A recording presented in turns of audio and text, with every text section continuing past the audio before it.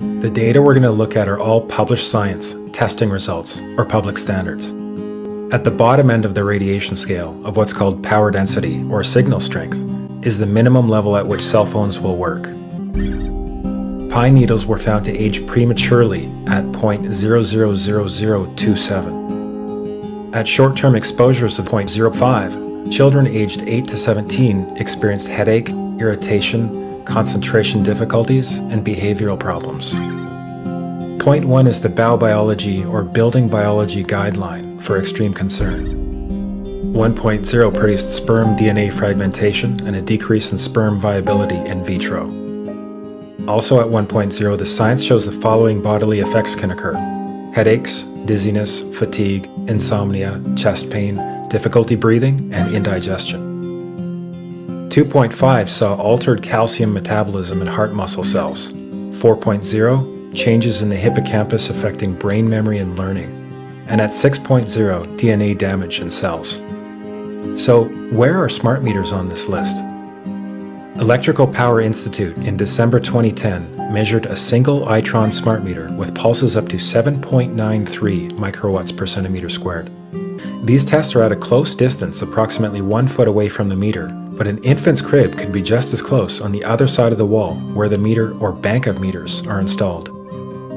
Even though there are all these known health effects at levels far lower, Switzerland, Liechtenstein, and Luxembourg see fit to set the standard at 9.5.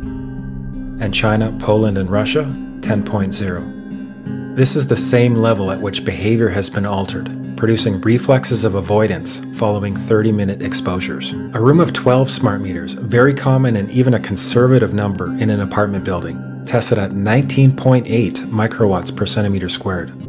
So how can utilities and governments get away with forcing these devices on everyone? This is how. In Canada and the US and several other civilized countries, the safety limit is set at 600 to 1,000 microwatts per centimeter squared. This so-called safety limit is literally tens of thousands of times higher than levels which are known to damage health, according to peer-reviewed published science. How is this even possible? When you see this comparison of America's approved radiation levels next to some Northern European countries, it makes news like this make more sense. France has banned the use of smart devices in schools. Children between the ages of 3 and 15 will have to leave their smartphones and tablets home. France's education minister says the law protects students. So this is a picture of St. Augustine School, I believe in 2015, when they ceremoniously removed the Wi-Fi router. Even a few small private schools in America have erred on the side of caution. So Roots and Wings Montessori is a Wi-Fi free zone, and any technology at the school is hardwired. The use of wireless internet and even cell phones has been banned due to health concerns surrounding that technology. And given the risks involving children, the principal just doesn't want to take that risk. Whether this is true or not, the default, I think, needs to be on the side of safety. We can still provide the children with technology using wires. Why not? Why take the risk? You may have noticed that China and Russia, among others, have set their maximum RF limits 100 to 1,000 times lower than what our FCC deemed safe for us, which, by the way, in 2018 was one of the highest in the world. So what's up with the FCC? In the United States today, the gentleman who is directing the Federal Communications Commission, Tom Wheeler, was for 10 years the executive director of the Cell Phone Telecommunications Industry Association. And now he's in charge of regulating those devices. Tom Wheeler has been hell-bent on getting pesky red tape out of the way of companies he spent many years lobbying for. Getting the RF nightmare known as 5G installed within a light post of you has been his biggest priority. For what it's worth, here's what a telecom fox and an FCC henhouse sounds like. Now, to make this work, the 5G build-out is going to be very infrastructure intensive and will generate tens of billions of dollars in economic activity. And that's damn important, because it means that U.S. companies will be the first out of the gate. And that is why 5G is a national priority. And stay out of the way of technological development. We won't wait for the standards. If anyone tells you that they know the details of what 5G is going to become, run the other way. Wow, I just had the strangest deja vu. Let us never tolerate outrageous conspiracy theories concerning the attacks of September the 11th. Yeah, Tom, we know you don't want anyone questioning the authority you were given to ensure that Verizon and AT&T make as much money as possible, even if Americans' health is the price to pay for it. See, Tom was in charge of the agency that determines the general radiation levels that are deemed safe for you and me. The ones we learned were among the highest in the planet. Most people use their cell phones freely because they assume, like I did, that studies have been done to make sure that they're safe. The guidelines from RF coming from cell phones is called the SAR, or the specific absorption rate. Since the FCC is supposed to protect people, not industries, let's take a look at how they're doing. I mean, what do I know? I'm not a scientist, but I thought surely the FCC would be testing the impact of RF radiation from these cell phones on our brains. I don't know, like do an MRI scan of a brain before and after a phone call. No, they're not doing that. Well, then they must be testing RF on animals to see what kind of exposure fields have on their biology. No. Jeez. Okay. Well, then let's hope they're testing to get kind of an idea to know what happens to our biology when we're surrounded by cell phone, Wi-Fi, cell tower, other neighbors' Wi-Fi, etc. Oh, definitely not. In fact, the SAR guidelines were determined without actually testing RF on humans or animals or tissue at all. Well, how'd they test it? I'm so glad you asked. Meet Sam. Sam, or specific anthropomorphic mannequin, has no eyes, no brain, or nervous system. But instead, he has a plastic head full of salt and sugar water, which was thoughtfully determined to emulate the average conductivity of human tissue. Yeah. The reason why Sam is considered good enough for government guidelines is because the FCC's entire system of RF testing is based on one hugely erroneous assumption. And that is, they assumed that RF can only cause harm if it's heating human tissue. So Mr. Saltwater Sam is measured for heat increase in his head and nothing more, which is convenient, considering there's nothing more he could do. In '96, thanks Bill Clinton, the FCC approves this thermal-only guidelines test, believing, hey, it's great because microwaves can't cause harm without heat, right? Even though in the 60s, Alan Fry, funded by the Navy at the time, proved that the blood-brain barrier leaked in rats when they were exposed to non-thermal levels of RF. Blood-brain barrier? Pretty important, no? It only means substances like heavy metals, bacteria, viruses, etc. can enter your brain. Our guidelines forge ahead, insisting non-thermal radiation is safe, even though it is widely accepted that from 53 to 79, Russia was zapping our U.S. embassy in Moscow with non-thermal microwaves. They called it the Moscow signal. In 1953, the Russians began to bombard the U.S. embassy in Moscow with electromagnetic radiation in the microwave spectrum. Before the attacks, the USSR had met with the U.S. to try to head off an arms race in electromagnetic weapons, but were refused. In retaliation, they began microwaving the U.S. Embassy. And a huge amount of those people came down with symptoms, including Ambassador Walter Stossel developed a rare blood cancer, lymphoma. Several other employees experienced headaches, depression, confusion, even death. U.S. Ambassador Stossel contracted a blood disease, bleeding eyes, nausea, and eventually lymphoma. He and other employees eventually died as a result of the microwave attacks, but the fact was kept secret from the embassy employees. What's worse, high-ups in the military knew they were being zapped by Russia. Starting in about '63, from a random bug check, they found the frequencies. So instead of telling these employees that they were being zapped by microwaves 9 hours a day, they just started drawing their blood and studying them. Yeah, These diplomats were apparently lied to and told that their doctors were looking for exposure to a new type of virus and kept them in the dark of what was really happening while studying their demise. Dr. Henry Kissinger sent a secret memo giving hazard pay to embassy personnel in the 1970s. After the story leaked in the 70s, the government put up copper shielding, and Samaritan Henry Kissinger arranged some hazard pay for those guys for their subjectation to an experiment that they didn't sign up for. I bring this up because, one, this is proof positive that our government knows that low-level microwaves over time caused major biological problems. Two, Russia zapped these folks for over 20 years, and we know it took several years for issues like blood cancer to begin surfacing. How many years have we had Wi-Fi now? And finally, I have to ask, why would we think that the government could do that to our own American diplomats in 1960s and 70s and not us now? I will leave that up to you to decide. President Dwight Eisenhower was the first Supreme Allied Commander of NATO before he became the U.S. President. Listen to the warning he blazingly gave the American people in his farewell speech around the same time against the then emerging group that I believe are now ultimately behind the reckless radiating of our citizenry. Ladies and gentlemen, the President of the United States. Good evening, my fellow Americans. In the councils of government, we must guard against the acquisition of unwarranted influence, whether sought or unsought, by the military-industrial complex. The potential for the disastrous rise of misplaced power exists and will persist.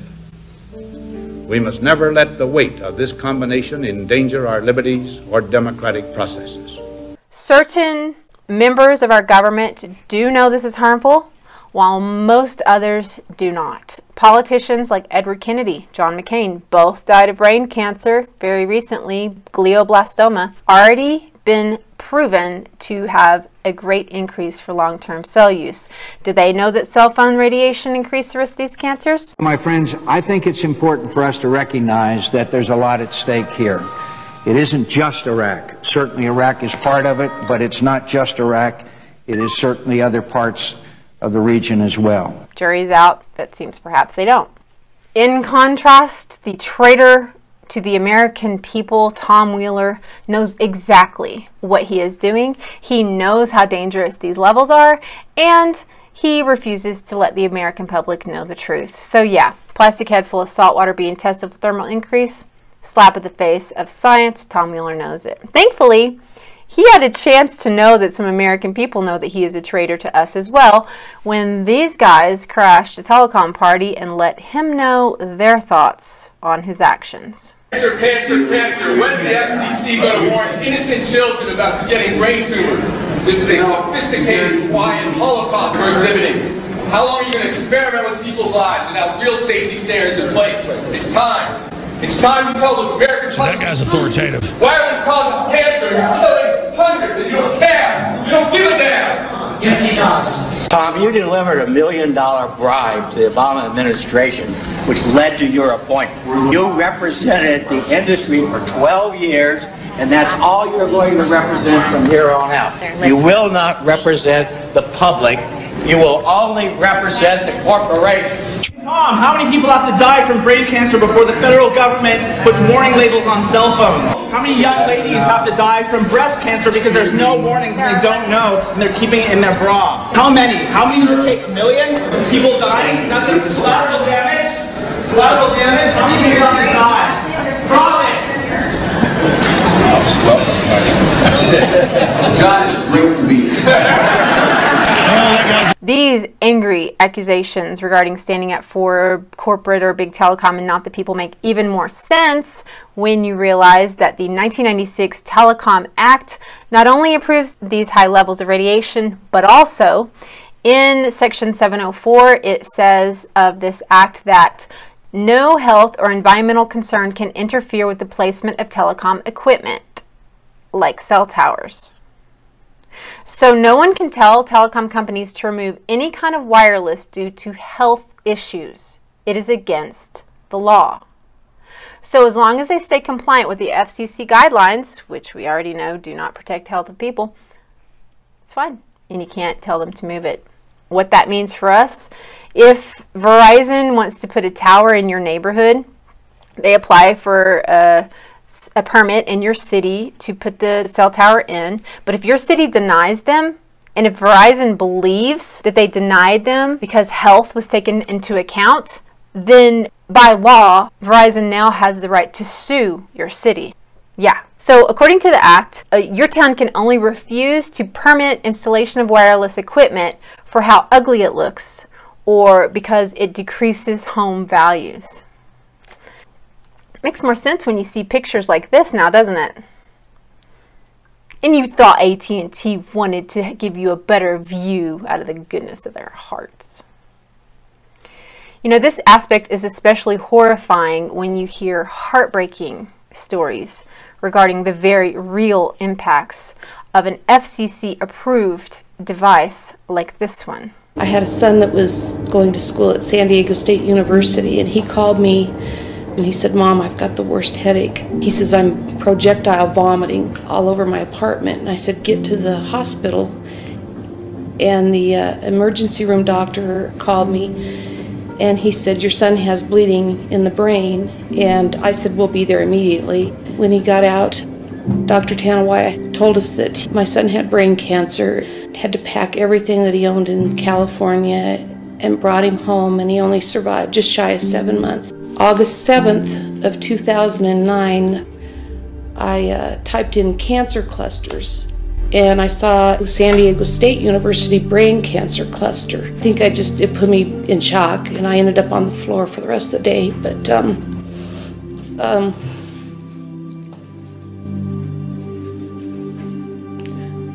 sorry.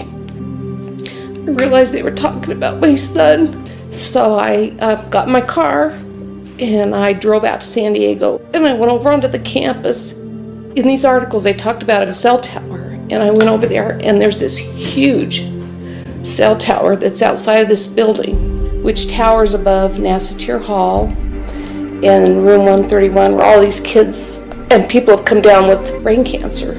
My son, Rich Farver, died October 11th of 2008. Professor Charles Cutter died June 19th, 2008, Nassatir Hall, room 131. Lou Terrell, diagnosed with primary lymphoma brain cancer in 2008. Dwight Anderson died in 2008, Nassatir Hall. Miss Laurel Amtower died August 29th. Richard Funston died, and he was also located in Nassatir Hall, room 131.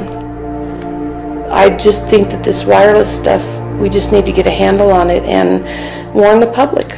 I just want parents to know, and I want kids to know that these are very dangerous. By the way, you can search how close you are to any cell tower by going to antennasearch.com. You know, the crime here is that... I gotta move. I'm losing light here, people. So while Tom Wheeler was Mr. Obama's FCC appointment, unfortunately, under Trump's FCC choice, 5G, which will bring far worse levels of RF than we already have, is moving along at the same steady clip that Tom Wheeler put into motion. Last month, while the rest of the world was in a tizzy about Kavanaugh,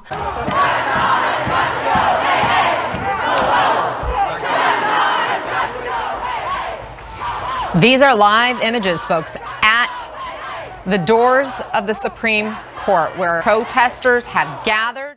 The real agenda to be watching of 5G being deployed as quickly as possible gained even more momentum when Trump invited Big Telecom to Washington for a mostly hush-hush 5G summit. Trump's plan for 5G now is not only bring it on, but bring it on as quickly as possible, and he says he supports giving these careless companies tax cuts and deregulation to make it happen even faster. America, Big Telecom is the swampiest of swamp monsters, and it cares not if your president is on the right or the left. Most are unaware that telecom industry is perhaps more well-funded than the pharmaceutical industry, and just if not more powerful politically. Their lobbyists are very effective in disseminating and protecting the industry's version of the truth. A simple search on opensecrets.org will show you which politicians have accepted tens if not hundreds of thousands of dollars from big telecom, and then just slap their name into Google and take a look at their stance. Pretty simple, really. So what message is worth billions of dollars to suppress? Here are a couple. I'm Dr. Martin Blank from the Department of Physiology and Cellular Biophysics at Columbia University. I'm here with disturbing news about our favorite gadgets. We are performing an experiment on children. We are exposing children to microwave radiation for 6 hours during every school day. We have had absolutely no studies looking at the long-term effects of this radiation on young people or even on adults. Cell phones, tablets, Wi-Fi, etc. Putting it bluntly, they are damaging the living cells in our bodies and killing many of us prematurely. It may take a year or two, but you can cause neurological damage and cancers with low-level microwaves, and you can make all your opponents sick. It's a perfect weapon for a government. The human body, speaking now as a biologist and as a physician, was not designed to deal with the explosion of EMF activity in the environment. And there are studies looking at rats. These rats have an increased risk of developing various types of cancers. Their immune system is impaired. There's evidence of DNA breaks. We are seeing increases in brain tumors. We're seeing increases in Alzheimer's. We're seeing increases in all of the neurotransmitter diseases, ALS, Lou Gehrig's disease, Parkinson's. These are all disease systems that are known to be associated with low-level energy exposures. We talk about 24/7, around-the-clock exposure, wherever you are and your whole body. You never get away from it. And it seems from our studies that maybe your immune system can cope with for a time, but it will deteriorate, and then the irradiation will definitely damage cells at a deeper level. And the question is, what will then happen? As you say, we don't see people falling dead on the street, but for instance here in Sweden, more than 1/3 of people report heavy problems with their nighttime sleep.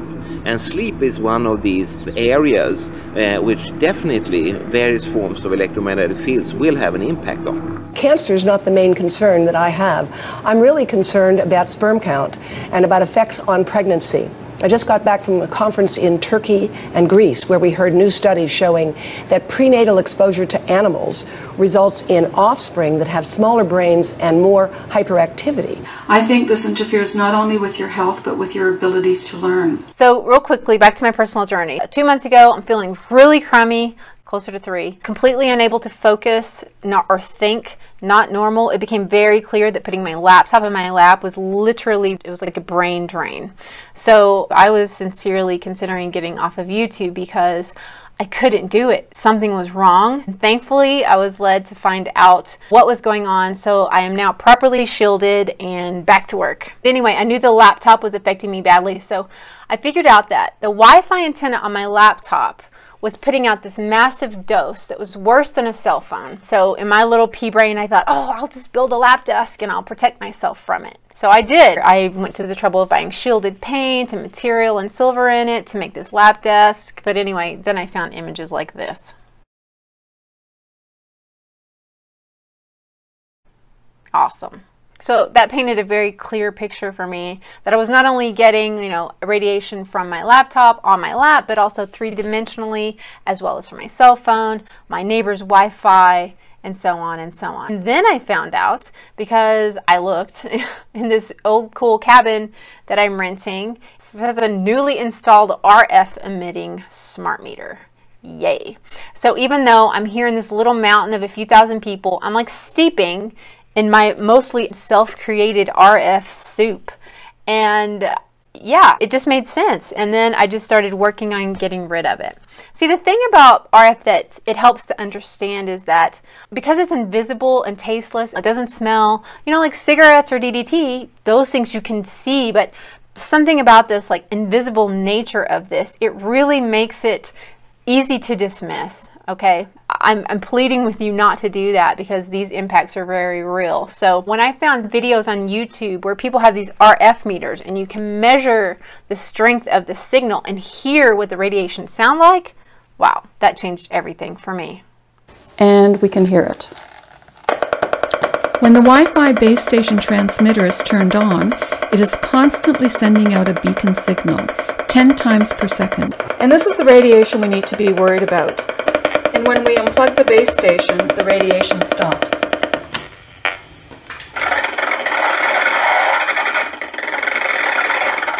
You are exposed to an even greater level of radiation generated by your Wi-Fi enabled device, such as an iPad, smartphone, or laptop computer when downloading and uploading information. The closer you are to these devices, the higher your exposure. Here, I am measuring the constant radiation emitted by the cell phone antennas on top of this apartment building. And as you can see and hear from our microwave meter, the intensity is quite high. These high levels of microwave radiation that are used to connect our cell phones can also be found in our homes.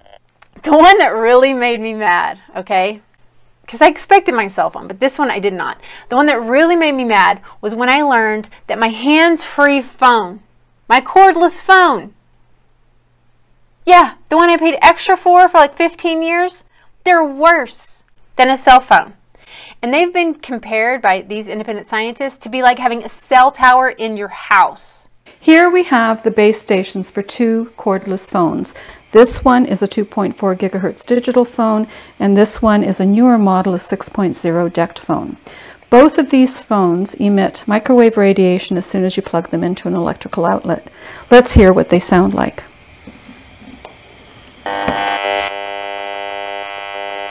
The current cordless phone base station that are sold in North America are constantly emitting microwave radiation as long as they are connected to electricity. And this is comparable to bringing cell phone towers into your home.